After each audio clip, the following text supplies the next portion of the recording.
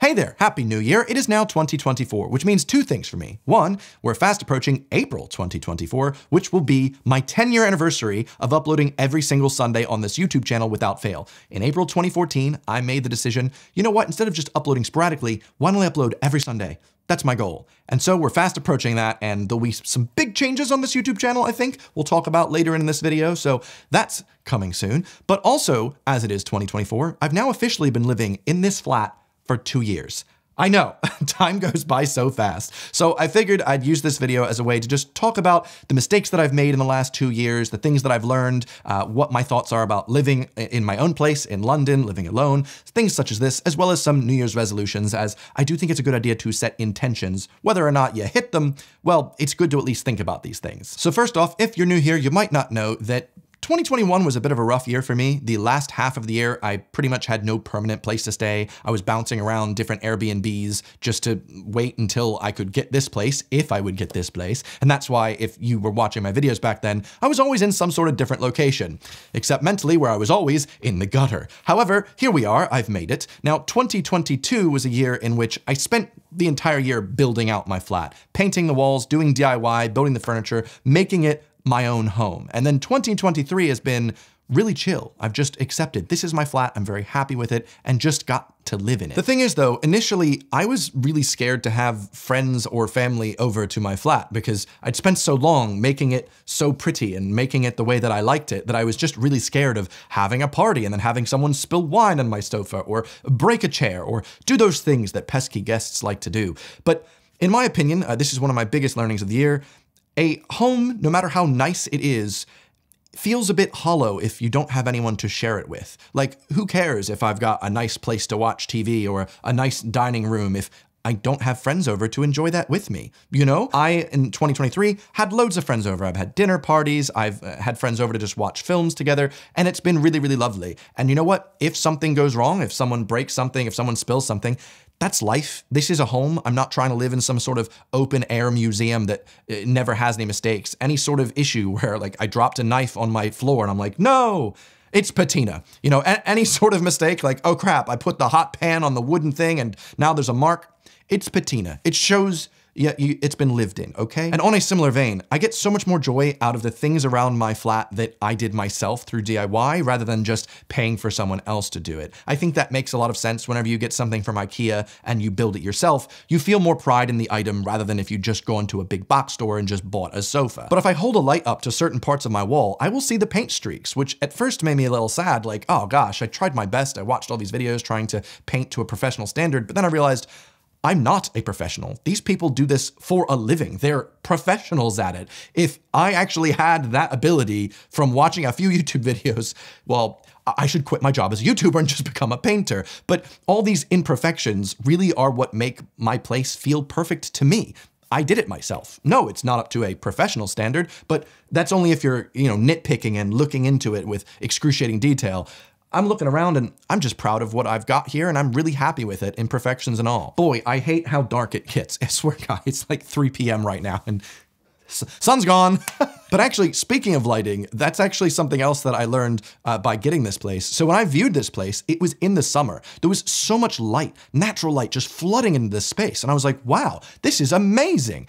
And then winter came around, and obviously you have much less daylight during the winter months in the UK and the Northern Hemisphere, but what I didn't realize was that even though I thought I had chosen the right side of the building to make sure I had more natural light, what I didn't factor in was, well, London residential blocks and skyscrapers. They're going to be blocking it. So I now, using a free app I recommend called Sunseeker, I'm able to see when I will have sun in my house, which I do use for happiness sake, because just having a little bit of extra natural light in the house does actually make me happy. I like looking at the way that the light falls on things, and it's good for photography, and just if, you want to make sure your plants get real happy, put them in the right spots. But it's been a fascinating little learning adventure on finding out just how the sun moves throughout the sky in the summer, the spring, and being able to study how it affects the lighting in my flat. Instead of being really upset about having a decreased amount of lighting, it's more just a constant presence and interest in, oh, the light is now coming in from this angle at this time of day.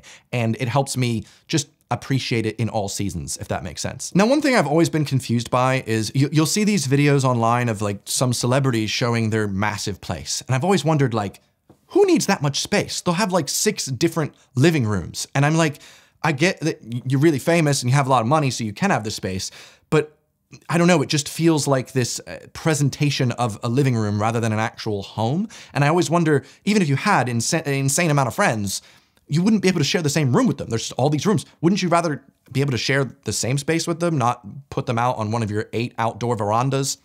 That being said, I feel like it is human nature to always want just a little bit more than what you have. Even though the place that I have is so much larger than my previous space, which was just a bedroom and a lot of shared spaces, now all I would want in my next space is extra storage, a closet. Oh gosh, what I'd give for a closet. Just some sort of storage facility here to put things. In a positive sense, because I have nowhere to put things, it means I have to be way more considered of each and every item that I buy, which is good because I already am like that. I feel like by researching heavily each item that I get from my space, I care more about each item. I know more about its pros, its cons, and I care for it a bit more effectively rather than just being, oh, it's just a wooden spoon. It's like, oh no, this is a very nice wooden spoon that I spent time researching and now I use it to mix things. I know that sounds neurotic because it is, but for me, I find that it's just really helpful for me making the space nicer and more of my own that I'm very particular about everything that I have here. Now, pretty much every year of my adult life, sans the last 2 years, was spent living with other flatmates, having a house share.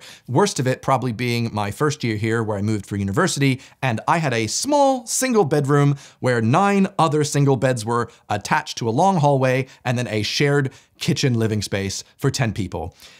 Student accommodation is not the one. I know we've all gone through it, but oh my God, I no longer have to worry about saying, hey, who stole my Pop-Tarts that I got from the Bullring Primark? And nobody wants to confess. I still don't know. I don't know. I literally bought these Pop-Tarts and put them in my cupboard and someone opened them and ate all of them. Why? I had to go to Birmingham for that. But that is an extreme case of living with 10 people you don't really know. I've lived with a best friend, I've lived with 3 friends, I've lived with 6 friends, and of all of those, I feel like there is a happy medium here compared to living alone at least. Sure, when I was living with other people, I dreamt of being able to just not clean up after myself and not face any repercussions, or just being able to cook whenever I want in the kitchen and not have someone taking up the kitchen space, or just throw something on the television and not have anyone be like, oh, I'm watching something on the television. Now it's my space. I can put whatever I want on the walls. No one can stop me. But boy, there is actually a huge benefit to having that social element. You know, maybe I'm having a stressful day. I can just go downstairs and have a chat, catch up with someone. That's so nice. Or one of the things I really didn't expect to miss, watching content with other people immediately. I mean, when the new Stranger Things season came out this past year, I immediately turned it on the TV and went, oh, I'm so excited to, oh, this is the first time I'll be watching this alone. For me, the show was so social. I'd always just throw it on the TV and got the flatmates around and we would all just watch it together. And now if I wanted to do that type of thing, well, it's not as easy as just going downstairs. Now I'd have to like text some people. Oh, you're busy today? What about tomorrow? Oh, but now he's not busy. And now it's, you know, more separate. There's now a lot more bureaucracy involved in just getting people together, and that is something I miss, being able to just watch, being able to just talk. You know, those are the positive elements that I have. If I'm thinking honestly about it though, the ideal situation for me would be just living with one other person, significant other. That would be nice, maybe for 2024. Hint, hint, nudge, nudge. You get a lot of the benefits of living alone, but with someone that truly understands you, and as long as you have top-tier communication, then it's literally an ideal situation. So we shall see. I feel like anyone that lives with their significant other is also probably saying the same thing right now. Like, of course, this is way better than when I lived with flatmates or when I lived alone. In my opinion, for me at least, that feels like the ideal scenario. Now, this is pretty much a bachelor pad in a way. I designed this place completely for myself, and I never really planned on changing anything because I built it. This is how I want it.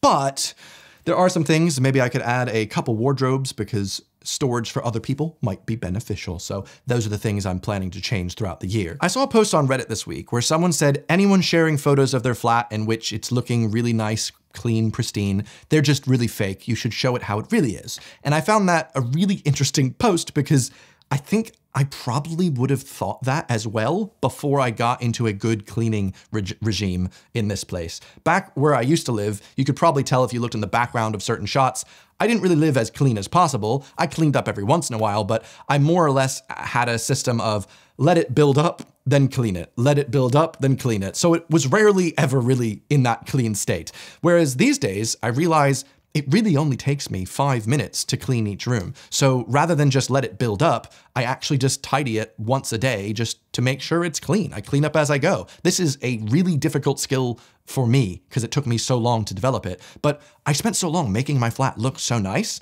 Wouldn't it be just awful if I just have it look like crap? Like, what was the point of all this? So 5 minutes, just put everything away. I feel like the kitchen is the most annoying. You know, it does take a while to clean dishes, even with the dishwasher. And yeah, depending on the state of my mental health, things will actually build up, and that just makes things worse. So I know I just have to tidy up more often, and then, you know, at least that's one less stressor on the bad brain. Hello, Evan, editor here. So I just felt like I really need to add, since it's a video about things I love and hate about my London flat, I seem to be mostly talking about all the stuff that I love. There's a couple gripes here and there, but I think it's because, to me, it feels like complaining that your filet mignon steak at a gourmet restaurant was a bit too medium when you wanted medium rare. You know, I'm just very happy with the place that I have regardless. If I did want to find things to complain about, well, I think you all know I live in a London flat. The service charge is astronomically high. It is disgusting. It's actually gone up by 85% in a year, and that is because the developer forgot to have a sinking fund initially, or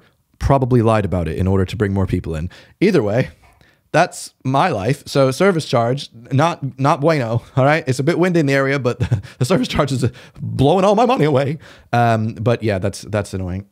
Everything else though is pretty great. I have another video coming out eventually about the leasehold scam, so look forward to that. I'll be talking about this tactic that the developer did and some more.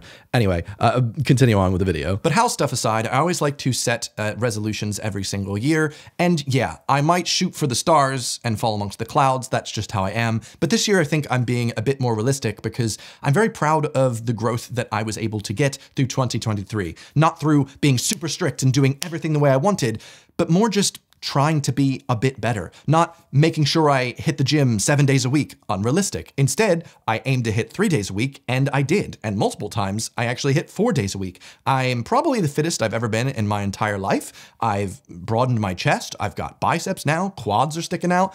Wow, thank God. I've been working on this for so long. Tall people problems, but also I struggle to eat a lot. I'm never really that hungry, and as someone that's as tall as me trying to put on weight for muscle mass, you just have to eat so much.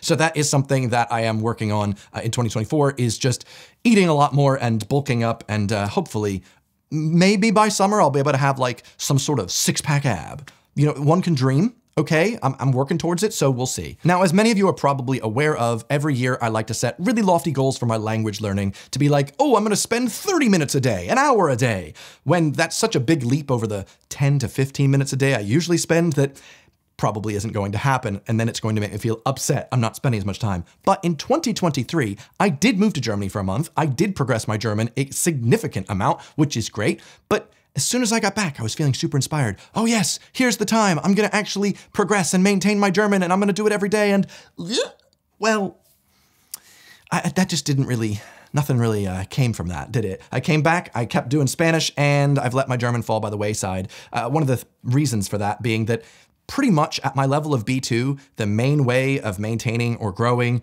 is by reading books, watching TV shows, and anything else that's purely in German, which takes a specific mindset and a lot of time, which I don't necessarily have all the time. So luckily, a brand reached out to me that has a solution for me, and that is Babbel. Now, Babbel have been wanting to sponsor my channel for a long time. They have a German course that goes all the way up to C1. I took their little placement test to see where my language learning would go for German, to see if they were going to be right or wrong, and surprise, surprise, they put me in B2. I've taken a couple courses now, and I'm like, oh, great. This is actually a huge focus on grammar, the stuff that I need to learn to progress from B2 to C1, which is really exciting. And I'm sure Babbel is actually keen to let you know that they don't just do higher levels of German. They go from A1 to C1 in 14 different languages, and they're an all-encompassing way to learn the language of your choice in 2024 with games, podcasts, and more.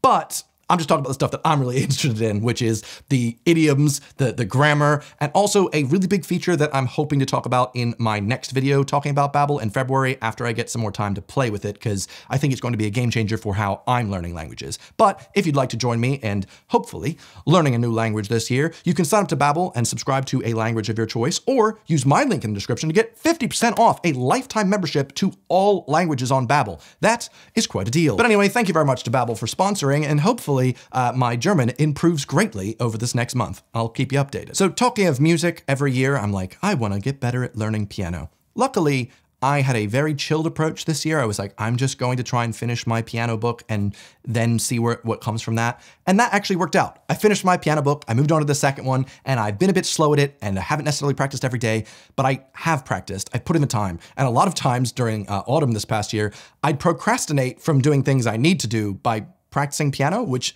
is kind of lovely in a way. This thing that, no, I'm not monetizing it. I'm not being like, hey guys, look at me play piano. Though I have played piano in 3 different outros, but it's more just an outlet for me to enjoy learning something that I've always wanted to play. And so I have been keeping with that, and I'm going to keep up with that in 2024 as well. In terms of, I made a song and I still haven't gotten it produced in 3 to 4 years. I've made the most progress I've ever made in that avenue. And so 2024, I'm very confident I will actually be releasing that song to you fully produced, hopefully sometime in the summer. I'm really confident I'm going to be working with someone and making my own music video. And I understand that that's not the type of content I usually upload on this channel. And so it will probably not do well, but I couldn't give 2 shits.